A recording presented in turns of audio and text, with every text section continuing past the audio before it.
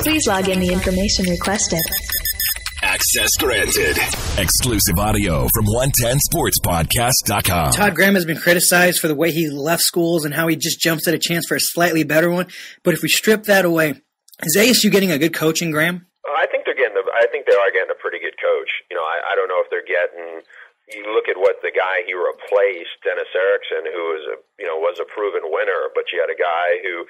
The discipline ultimately was a question mark with maybe not just the kids they brought in, but how they were handled.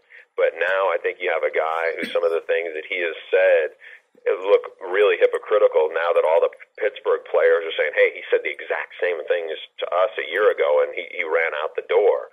And I think when you look at the player, recruits who followed him from Tulsa to Pittsburgh, and now they're stuck there, and if they want to leave, they got to sit out a year.